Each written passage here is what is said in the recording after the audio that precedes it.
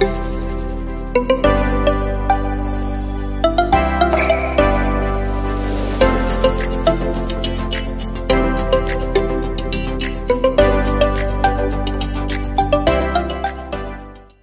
friends, welcome back to Acharya PSC learning platform. I am Anshad Pudukattil. We are Kottayam Rajavamshathinte second part ആണ് എന്ത് ചെയ്യുന്നത് ഇന്ന് നോക്കുന്നത്. കഴിഞ്ഞ ക്ലാസ്സിന് അവസാനം പറഞ്ഞു നിർത്തിയത് പഴശ്ശിരാജയെ കുറിച്ചാണ്. പഴശ്ശിരാജയുടെ ഭാര്യ, പഴശ്ശിരാജയുടെ സേനാനായകൻ, പഴശ്ശിരാജയുടെ നായർ സേനാ തലവൻ, അങ്ങനെയാണ് നമ്മൾ പറഞ്ഞു നിർത്തിയത്. ഇന്ന് നമുക്ക് അതിന്റെ തുടർച്ചയായിട്ടുള്ള കാര്യം. എടാ നോക്കിയോ, പഴശ്ശിരാജയുടെ ജന്മഗൃഹം ഏതാണ്? പഴശ്ശിരാജയുടെ ജന്മഗൃഹം നോക്കിക്കോണം, പടിഞ്ഞാറേ കോവിലകം. ഏതാണ്?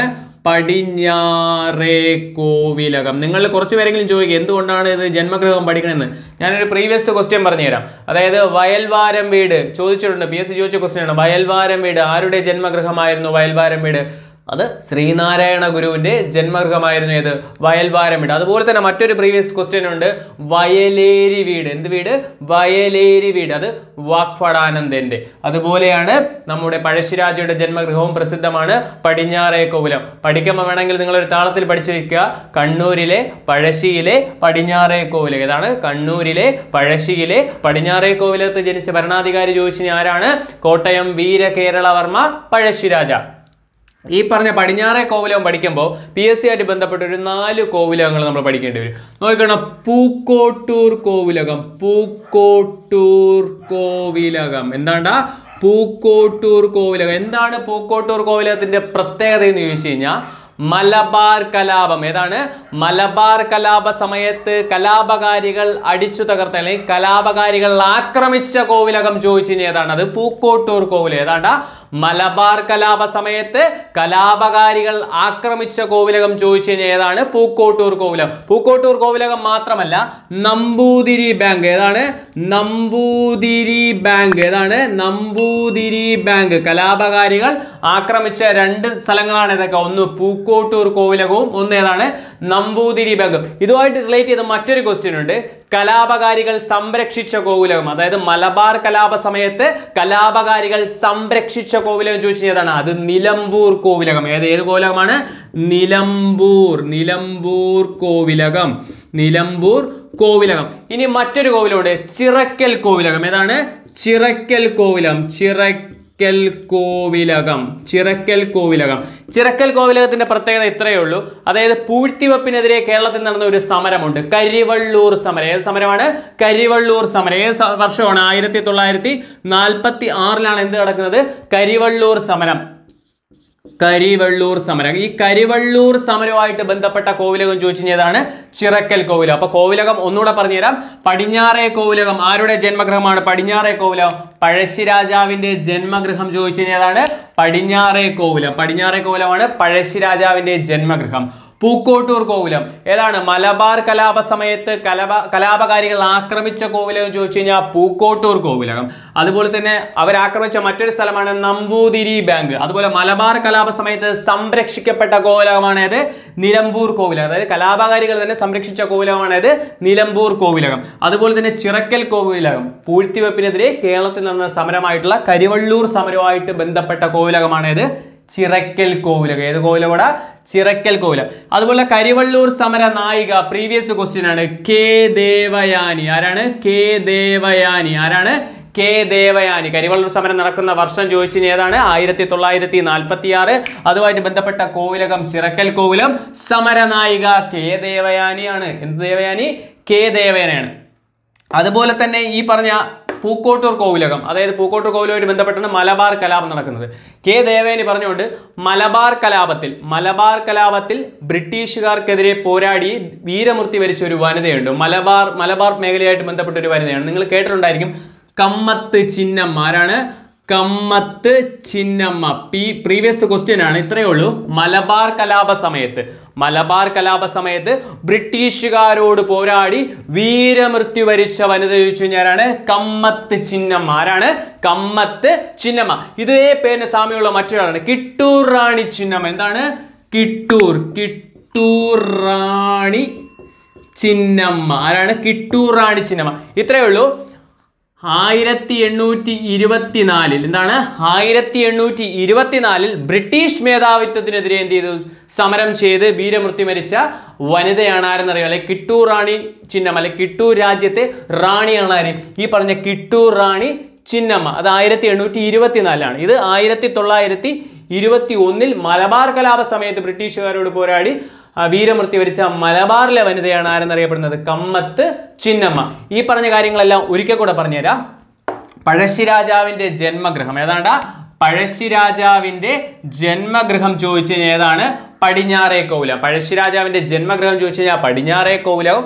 മലബാർ കലാപവുമായിട്ട് ബന്ധപ്പെട്ട് അല്ലെങ്കിൽ മലബാർ കലാപ സമയത്ത് കലാപകാരികൾ ആക്രമിച്ച കോവിലകമാണ് പൂക്കോട്ടൂർ കോവിലവും മറ്റൊരു സ്ഥാപനമാണ് നമ്പൂതിരി ബാങ്കും. എന്നാൽ മലബാർ കലാപ സമയത്ത് കലാപകാരികൾ സംരക്ഷിച്ച കോവിലകം ചോദിച്ചു കഴിഞ്ഞാൽ നിലമ്പൂർ കോവിലകം. ഏത് കോവിലോടാ നിലമ്പൂർ കോവിലകം. അതുപോലെ തന്നെ പൂഴ്ത്തിവെപ്പിനെതിരെ കേരളത്തിൽ നടന്ന ഒരു സമരമാണ് കരിവള്ളൂർ സമരം. എന്ത് സമരം കരിവള്ളൂർ സമരം. കരിവള്ളൂർ സമരം നടക്കുന്നത് 1946 അതിന്റെ പ്രധാന നേതാവ് എന്ന് പറയുന്നത് കെ ദേവയാനിയാണ്. ആരാണ് കെ ദേവയാനിയാണ്. അതുമായിട്ട് ബന്ധപ്പെട്ട കോവിലകം ചോദിച്ചു കഴിഞ്ഞാൽ ചിറക്കൽ കോവിലകമാണ്. ഏത് കോവിലമാണ് ചിറക്കൽ കോവിലകമാണ്. അതുപോലെ തന്നെ കമ്മത്ത് ചിന്നമ്മ മലബാർ കലാപ സമയത്ത് ബ്രിട്ടീഷുകാരോട് പോരാടി വീരമൃത്യു വരിച്ച വനിത ചോദിച്ചു കഴിഞ്ഞാലാണ് കമ്മത്ത് ചിന്നമ്മ.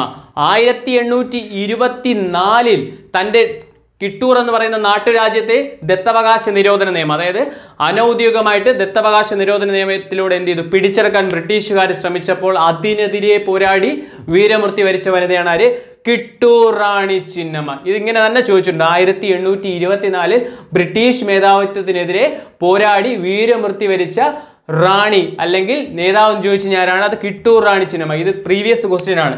ഇതും പ്രീവിയസ് ആണ്. ഈ പറഞ്ഞ കമ്മത്ത് ചിന്നമ്മയും പ്രീവിയസ് ആണ്. ചോദിച്ചത് കമ്മത്ത് ചിന്നമ്മയുടെ എങ്ങനെയാണ് മലബാറിൽ ബ്രിട്ടീഷുകാർക്കെതിരെ പോരാടി വീരമൃത്യു വരിച്ച വനിത മലബാർ എന്ന് ഉണ്ടായിരിക്കും. അതാ ചോദിച്ചു ഞാനാണ് കമ്മത്ത് ചിന്നമ്മ. ഏകദേശം ഇത്രയും കാര്യങ്ങൾ നിങ്ങൾക്ക് സെറ്റായെന്ന് വിശ്വസിക്കുന്നു. നമുക്ക് നേരെ എന്ത് ചെയ്യാം അടുത്ത പഴശ്ശിരാജയുടെ കണ്ടിന്യൂഷൻ ആണ് ഒന്നാം പഴശ്ശി വിപ്ലവം. എന്താണ് ഒന്നാം പഴശ്ശി വിപ്ലവം. ശ്രദ്ധിച്ച് കേട്ടോളേ. ഒന്നാം പഴശ്ശി വിപ്ലവം കുറേ ചോദ്യങ്ങൾ നമുക്ക് പഠിച്ചാൽ മതി. ഫസ്റ്റ് ചോദ്യം ഇത്രയേ ഉള്ളൂ. ഒന്നാം പഴശ്ശി വിപ്ലവത്തിന്റെ കാരണം എന്തായിരുന്നു? ഒന്നാം പഴശ്ശി വിപ്ലവത്തിന്റെ കാരണം അമിതമായ നികുതി. എന്താണ് അമിതമായ നികുതിയായിരുന്നു ഒന്നാം പഴശ്ശി വിപ്ലവത്തിന്റെ കാരണം. ഒരു ക്വസ്റ്റ്യൻ നിങ്ങൾ പഠിച്ചേ. ഇനി ചോദിക്കുന്നത് എന്തിന്റെ അനന്തരഫലമായിരുന്നു ഒന്നാം പഴശ്ശി വിപ്ലവം? ശ്രദ്ധിച്ചു കേട്ടോണം.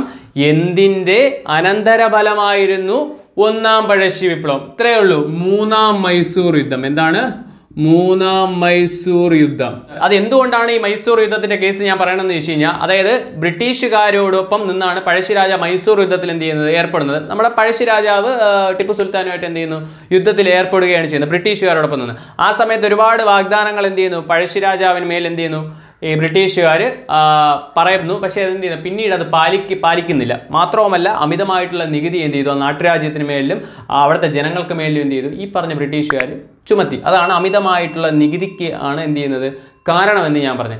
എന്നാൽ എന്തിൻ്റെ അനന്തരഫലം എന്ന് ചോദിച്ചു കഴിഞ്ഞാൽ അത് മൂന്നാം മൈസൂർ യുദ്ധമാണ്. ഇത് മറന്നുപോലെ എന്തിൻ്റെ അനന്തരഫലം എന്ന് ചോദിച്ചു കഴിഞ്ഞാൽ മൂന്നാം ആംഗ്ലോ മൈസൂർ വാറാണ്.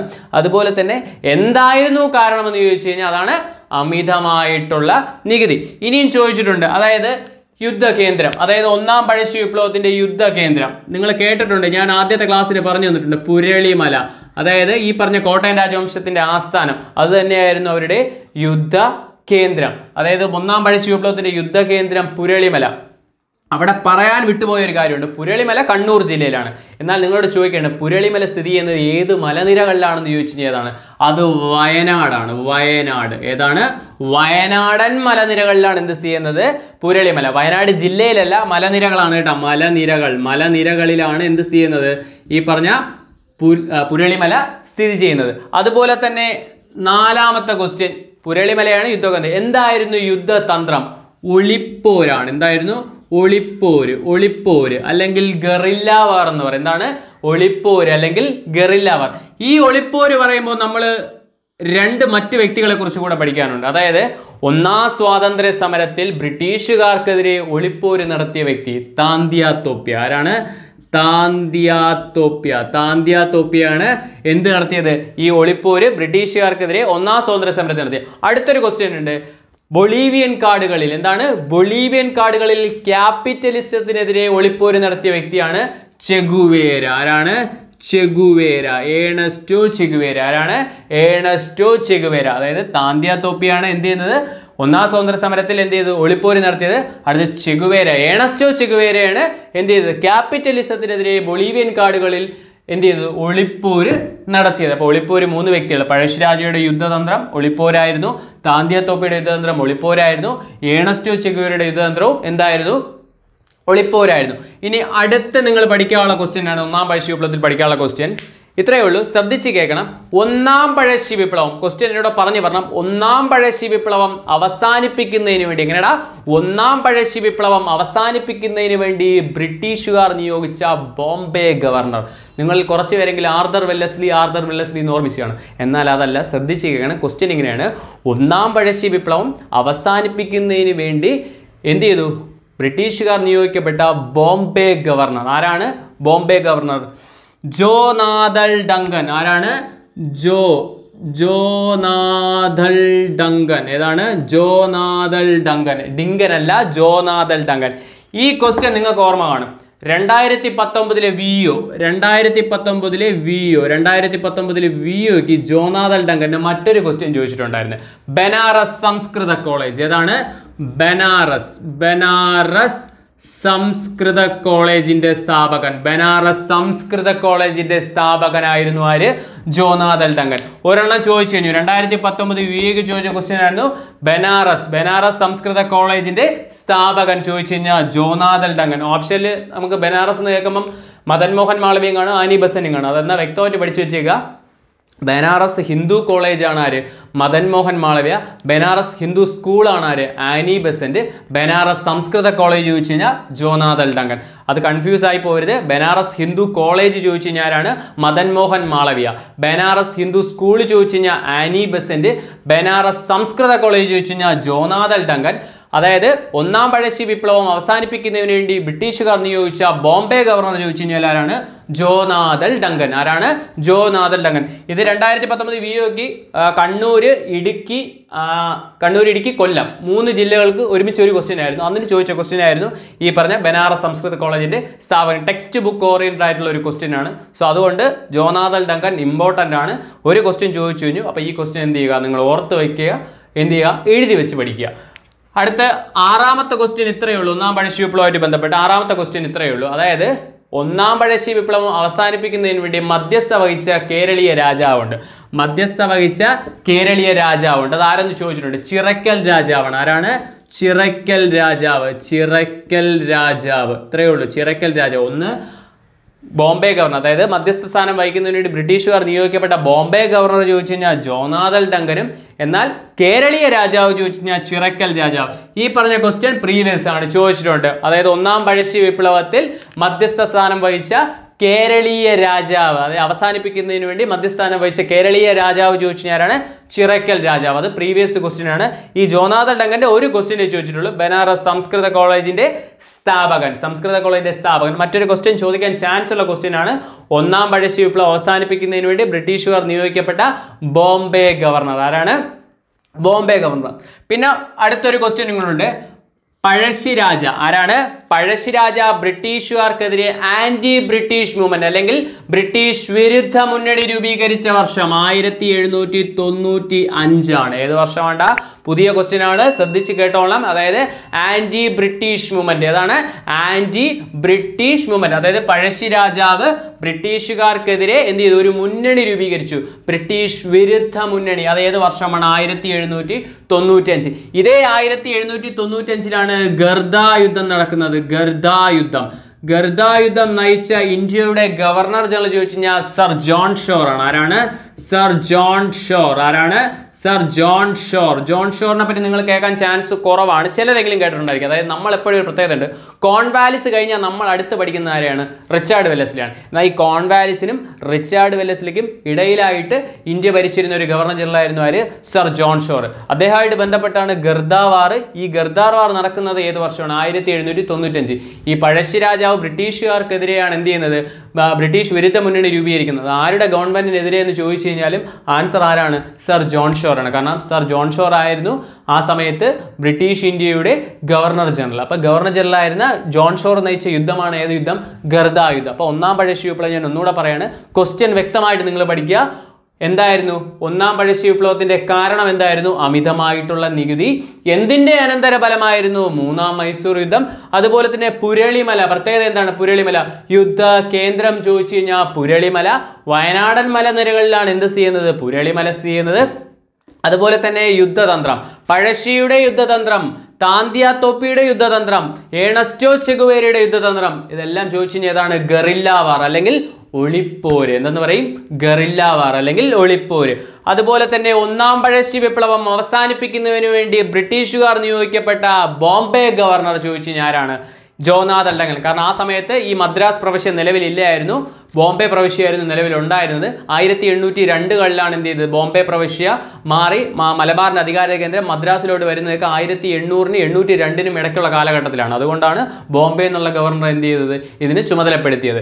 അതുപോലെ അദ്ദേഹമായിട്ട് ബന്ധപ്പെട്ട മറ്റൊരു ക്വസ്റ്റ്യനാണ് ബനാറസ് സംസ്കൃത കോളേജിന്റെ സ്ഥാപകൻ ചോദിച്ചു കഴിഞ്ഞാലാണ്? ജോനാഥ് അൽഡങ്ങൻ. അതുപോലെ ബനാറസ് ഹിന്ദു കോളേജ് ചോദിച്ചു കഴിഞ്ഞാലാണ്? മദൻ മോഹൻ മാളവ്യ. ബനാറസ് ഹിന്ദു സ്കൂൾ ചോദിച്ചു കഴിഞ്ഞാലാണ്? അതെ, ആനി ബെസന്റ് ആണ്. Annie Besant. അതുപോലെ തന്നെ മധ്യസ്ഥ സ്ഥാനം വഹിച്ച കേരളീയ രാജാവ് ആരാണ്? അത് ചിറക്കൽ രാജാവാണ്. അത് ചോദിച്ചു കഴിഞ്ഞാലാണ്? ചിറക്കൽ രാജാവ്. അതുപോലെ തന്നെ പഴശ്ശി രാജ ബ്രിട്ടീഷ് വിരുദ്ധ മുന്നണി രൂപീകരിച്ച വർഷം 1795. ഈ 1795-ലാണ് എന്ത് യുദ്ധം നടക്കുന്നത്? ഗർദ യുദ്ധം. ഈ ഗർദ യുദ്ധം നയിക്കുന്ന ബ്രിട്ടീഷ് ഗവർണർ ജനറൽ ചോദിച്ചു കഴിഞ്ഞാൽ സർ ജോൺ ഷോർ ആണ്. ആരാണ്? Sir John shore. കാരണം 1793-നും 1798-നും ഇടയിൽ ബ്രിട്ടീഷ് ഇന്ത്യ ഭരിച്ചിരുന്നത് സർ ജോൺ ഷോർ ആയിരുന്നു. അതുകൊണ്ടാണ് സർ ജോൺ ഷോറിനെ ഞാൻ ഇവിടെ എന്ത് ചെയ്ത് ഇവിടെ പറഞ്ഞത്. ഇത്രയും സെറ്റാണോ? ഓക്കെ ആണോ? നമുക്കടുത്ത് രണ്ടാം പഴശ്ശി വിപ്ലവത്തിലോട്ട് പോകാമല്ലോ. അടുത്ത രണ്ടാം പഴശ്ശി വിപ്ലവമാണ്. രണ്ടാം പഴശ്ശി വിപ്ലവത്തിന്റെ കാലഘട്ടം 1800-1805. കാരണം ഞാനിത് എന്തുകൊണ്ട് പറയുന്നത് ചോദിച്ചു കഴിഞ്ഞാൽ, നിങ്ങളോട് എക്സാമിന് ചോദിക്കുകയാണ് പഴശ്ശി വിപ്ലവങ്ങളുടെ കാലഘട്ടം എന്ന് ചോദിച്ചു കഴിഞ്ഞാൽ അത് 1793 മുതൽ 1805 വരെയാണ്. ഒന്നെന്നും രണ്ടെണ്ണം എടുത്തു ചോദിച്ചാലാണ് 1793-97 ഒന്നാം പഴശ്ശി വിപ്ലവം, 1800 മുതൽ 1805 വരെ രണ്ടാം പഴശ്ശി വിപ്ലവം. ചോദിക്കേണ്ട പഴശ്ശി വിപ്ലവങ്ങളുടെ കാലഘട്ടം എന്ന് ചോദിച്ചു കഴിഞ്ഞാൽ 1793 മുതൽ 1805 വരെ. ഇനി രണ്ടാം പഴശ്ശി വിപ്ലവത്തിന്റെ കാരണം ചോദിച്ചു കഴിഞ്ഞാൽ എന്താണ്? ബ്രിട്ടീഷുകാരുടെ വയനാടൻ ആക്രമണം, അല്ലെങ്കിൽ ബ്രിട്ടീഷുകാരെന്ത് ചെയ്തു? വയനാട് പിടിച്ചെടുക്കാൻ ശ്രമിച്ചു. അതിനെ തുടർന്നാണ് എന്ത് ചെയ്തത്? പഴശ്ശി രാജ രണ്ടാമത്തെ വിപ്ലവത്തിന് എന്ത് ചെയ്ത്? രണ്ടാം പഴശ്ശി വിപ്ലവത്തിന് എന്ത് ചെയ്ത്? ആഹ്വാനം ചെയ്ത്. ഇനി ഇവിടെ ഒരു ക്വസ്റ്റ്യൻ ഉണ്ട്. പഴശ്ശി രാജാവിനെ രണ്ടാം പഴശ്ശി വിപ്ലവത്തിൽ സഹായിച്ച കുറിച്യരുടെ നേതാവ് ആരുടെ നേതാവാണ്? കുറിച്യരുടെ നേതാവാണ്. അത്രയേ ഉള്ളൂ. തലക്കൽ ചന്തു. ആരാണ്? തലക്കൽ ചന്തു. തലക്കൽ ചന്തു. ഞാൻ പറഞ്ഞു പഴശ്ശി രാജാവിനെ പഴശ്ശി വിപ്ലവത്തിൽ സഹായിച്ച, രണ്ടാം പഴശ്ശി വിപ്ലവത്തിൽ സഹായിച്ച ആരുടെ നേതാവെന്ന്? കുറിച്യരുടെ നേതാവ്. ആരെന്ന്? കുറിച്യർ. അപ്പൊ ഇവിടെ ചെറിയൊരു കാര്യം നമുക്ക് കണക്ട് ചെയ്യാം. കുറിച്യർ ലഹള. ഈ പഴശ്ശി വിപ്ലവം യാതൊരു ബന്ധവുമില്ല. എങ്കിലും കുറിച്യരുടെ നേതാവ് പറഞ്ഞുകൊണ്ട് നമുക്ക് കുറിച്യർ ലഹളയെ കുറിച്ച് കുറച്ച് പറയാം. കുറിച്യർ ലഹള നടന്ന വർഷം 1812 മാർച്ച് മാസം 25-ാം തീയതി. ഏതാണ്? 1812 മാർച്ച് 25-നാണ് കുറിച്യർ ലഹള നടന്നത്. കുറിച്യർ ലഹളയുടെ പ്രധാന നേതാക്കൾ രാമനമ്പി. ആരാണ്? രാമനമ്പി. വെൺകാലോൾ കേളു. ആരാണ്? വെൺകാലോൾ കേളു. 1000 വീട്ടിൽ കോന്തപ്പ. എന്താണ്? 1000 വീട്ടിൽ കോന്തപ്പ. ഇത് ശ്രദ്ധിച്ച് കേൾക്കണം. നിങ്ങൾ എപ്പോഴും പഠിക്കുന്ന പേരാണ് രാമനമ്പി. നിങ്ങളോട് ചോദിക്കുകയാണ്, പ്രീവിയസ് ക്വസ്റ്റ്യൻ ആണ്, കുറിച്യർ ലഹളയുടെ പ്രധാന നേതാവ് എന്ന് ചോദിച്ചു കഴിഞ്ഞാൽ രാമനമ്പിയാണ്. നേതാക്കൾ എന്ന് ചോദിച്ചു കഴിഞ്ഞാൽ രാമനമ്പി, വെൺകാലോൾ കേളു, 1000 വീട്ടിൽ കോന്തപ്പ. ഏത് വർഷം? 1812 മാർച്ച് മാസം 25-ാം തീയതി. ഈ കുറിച്യർ ലഹള അല്ലെങ്കിൽ കുറിച്യർ ലഹളയുടെ കാരണം ചോദിച്ചു കഴിഞ്ഞാലും നികുതിയാണ്. ഏതാണ്? നികുതിയാണ്. കുറിച്യർക്ക് മേൽ ബ്രിട്ടീഷുകാർ എന്ത് ചെയ്തു? അമിതമായിട്ടുള്ള നികുതി എന്ത് ചെയ്തു? ഏർപ്പാടാക്കുന്നു. ഈ ബ്രിട്ടീഷുകാർ നികുതി ഏർപ്പാടാക്കി എന്ന് പറഞ്ഞു. ആ ബ്രിട്ടീഷ് ഉദ്യോഗസ്ഥനെ കുറിച്ച് നമ്മൾ പഠിക്കണം. അത് ഇടയ്ക്ക് ചോദിച്ചതാണ്. കുറിച്യർക്കുമേൽ അമിതമായ നികുതി ഏർപ്പാടാക്കിയ ബ്രിട്ടീഷ് ഉദ്യോഗസ്ഥൻ ആരാണെന്ന് ചോദിച്ചിട്ടുണ്ട്. Thomas warden. ആരാണ്ടാ? Thomas warden. ആരാണ്? Thomas warden. ആരാണ്? Thomas warden. അപ്പോൾ കുറിച്യലഹള നടക്കുന്നത് 1812 മാർച്ച് മാസം 25-ാം തീയതി. കുറിച്യലഹളയുടെ പ്രധാന നേതാവ് രാമനമ്പി, മറ്റു നേതാക്കൾ വെൺകാലോൾ കേളു, 1000 വീട്ടിൽ കോന്തപ്പ. അതായത് നികുതി ചുമത്തിയ ബ്രിട്ടീഷ് ഉദ്യോഗസ്ഥൻ, കുറിച്യർക്കുമേൽ നികുതി ചുമത്തിയ ബ്രിട്ടീഷ് ഉദ്യോഗസ്ഥൻ തോമസ് വാർഡൻ. ആരാണ്? Thomas warden. ഇവിടെ മറ്റൊരു വ്യക്തിയുണ്ട്, തോമസ് മൺട്രോ. നിങ്ങൾ കേട്ടിട്ടുണ്ടോ? Thomas Munro. തോമസ് മൺട്രോ ഇത്രയേ ഉള്ളൂ. Thomas Munro. തോമസ് മൺട്രോയുടെ ക്വസ്റ്റ്യൻ ഇത്രയേ ഉള്ളൂ. ശ്രദ്ധിച്ച് കേട്ടോളാം. 1820 റൈറ്റ് വാരി. ഏതാണ്? റൈറ്റ് വാരി. 1820 റൈറ്റ് വാരി സമ്പ്രദായം ഒരു നികുതിയാണ്. ഈ റൈറ്റ് വാരി സമ്പ്രദായം മദ്രാസിൽ നടപ്പിലാക്കിയ ഗവർണർ ചോദിച്ചു കഴിഞ്ഞാൽ ആരാണ്? Thomas Munro. ആരാണ്? Thomas Munro. തോമസ് വാർഡൻ ചോദിച്ചു കഴിഞ്ഞാൽ കുറിച്യർക്ക് മേൽ അമിതമായിട്ടുള്ള നികുതി ഏർപ്പാടാക്കിയ ബ്രിട്ടീഷ് ഉദ്യോഗസ്ഥനാണ് ആര്? Thomas warden. എന്നാൽ തോമസ് മൺട്രോ ചോദിച്ചു കഴിഞ്ഞാൽ എന്താണ്? 1820 എന്ത് ചെയ്തു? നമ്മുടെ റൈറ്റ് വാരി സമ്പ്രദായം മദ്രാസിൽ നടപ്പിലാക്കിയ ഗവർണർ ചോദിച്ചു കഴിഞ്ഞാൽ ആരാണ്? അത് തോമസ് മൺട്രോയാണ്. ഇനി ചോദിക്കുകയാണ്, ഇന്ത്യയിൽ റൈറ്റ് വാരി സമ്പ്രദായം നടപ്പിലാക്കുമ്പോൾ ഗവർണർ ജനറൽ ചോദിച്ചു കഴിഞ്ഞാൽ അതാണ് അത് ഹേസ്റ്റിങ്സ് പ്രഭുവാണ്. അതാരാണ്? ഹേസ്റ്റിംഗ് പ്രഭുവാണ്. ഇത് മദ്രാസിൽ 1820 റൈറ്റ് വാരി സമ്പ്രദായം നടപ്പിലാക്കിയ മദ്രാസ് ഗവർണറാണ് ആര്? Thomas Munro. ഇന്ത്യയിൽ റൈറ്റ് വാരി സമ്പ്രദായം നിലവിൽ വരുമ്പോൾ ഗവർണർ ജനറൽ ചോദിച്ചു കഴിഞ്ഞാൽ ഹേസ്റ്റിങ്സ് പ്രഭുവാണ്. മറന്നു പോകരുത്. അപ്പോൾ നമുക്ക് കുറിച്യലഹള എന്നാണ് അവസാനിക്കുന്നത്? 1812 മെയ് മാസം 8-ാം തീയതി. ഏതാണ്? മെയ് മാസം 8-ാം തീയതി. അതായത് കുറിച്യലഹള ബ്രിട്ടീഷുകാർ അടിച്ചമർത്തുന്നത് 1812 മെയ് മാസം 8-ാം തീയതിയാണ്. ഞാൻ പറഞ്ഞു 1812 പറഞ്ഞു. ഈ 1812 രണ്ട് കാര്യങ്ങളും കൂടെ പഠിച്ചു വയ്ക്കുക. 1812 ഡിസംബർ 5 ഡിസംബറിനാണ് തിരുവിതാംകൂറിൽ അടിമക്കച്ചവടം നിർത്തലാക്കിയ വർഷം തീയതി ചോദിച്ചു കഴിഞ്ഞാൽ 1812 ഡിസംബർ 5. ചോദിക്കുകയാണ് തിരുവിതാംകൂറിൽ അടിമക്കച്ചവടം നിർത്തലാക്കിയ ദിവാൻ ചോദിച്ചു കഴിഞ്ഞാൽ കേണൽ മൺട്രോ. ആരാണ്? Colonel Munro. ആരാണ്ടാ? Colonel Munro. മറന്നുപോയില്ല. Thomas Munro ഞാനിവിടെ പറഞ്ഞു. ഇത് പുതിയൊരാളാണ്, കേണൽ മൺട്രോ. അതായത് ഏതാണ്? അടിമക്കച്ചവടം. തിരുവിതാംകൂറിൽ അടിമക്കച്ചവടം നിർത്തലാക്കിയ ദിവാൻ എന്ന് ചോദിച്ചു കഴിഞ്ഞാൽ ആരാണ്? Colonel Munro. ആരാണ്? Colonel Munro. ഏത് വർഷം? 1812 ഡിസംബർ 5. ആ സമയത്ത് ഭരണാധികാരി ആരെന്ന് ചോദിച്ചു കഴിഞ്ഞാൽ റാണി ഗൗരി ലക്ഷ്മിഭായ് ആണ്. റാണി അല്ലെങ്കിൽ ഭരണാധികാരി ചോദിച്ചു കഴിഞ്ഞാൽ നിങ്ങൾ എഴുതണം റാണി ഗൗരി ലക്ഷ്മിഭായ്. ദിവാൻ എന്ന് ചോദിച്ചു കഴിഞ്ഞാൽ മാത്രമായിരിക്കും ആരെന്ന് പറയുന്നത്? Colonel Munro. ഏത് വർഷം? 1812 ഡിസംബർ 5. ഇതേ 1812 മെയ് 22. എന്താണ്? 1812 മെയ് 22-നാണ് കൊല്ലം ഗൂഢാലോചന. എന്താണ്? കൊല്ലം ഗൂഢാലോചന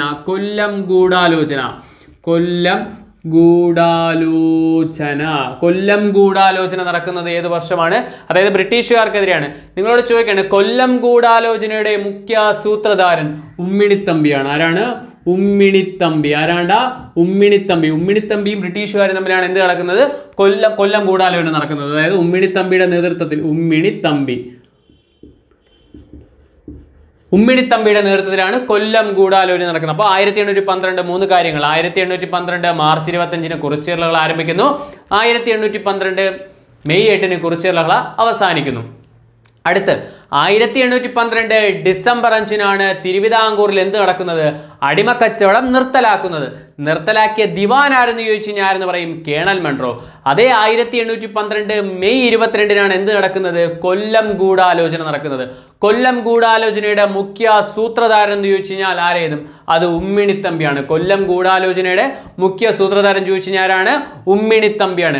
ചോദിക്കുകയാണ് ബീഹാർ മൂവ്മെന്റിന്റെ മുഖ്യ സൂത്രധാരൻ ചോദിച്ചു കഴിഞ്ഞാൽ നിങ്ങൾ ആരെ പേര് എഴുതും? ബീഹാർ മൂവ്മെന്റിന്റെ മുഖ്യ സൂത്രധാരൻ ചോദിച്ചു കഴിഞ്ഞാൽ ജയപ്രകാശ് നാരായണൻ. ആരാണ്? ജയപ്രകാശ് നാരായണൻ. അത് ഞാൻ എഴുതുന്നില്ല, ജസ്റ്റ് ഓർത്ത് വയ്ക്കുക. അല്ലെങ്കിൽ നിങ്ങൾ എന്ത് ചെയ്യുക? ഒരു പേപ്പറിൽ എഴുതിയെടുക്കുക.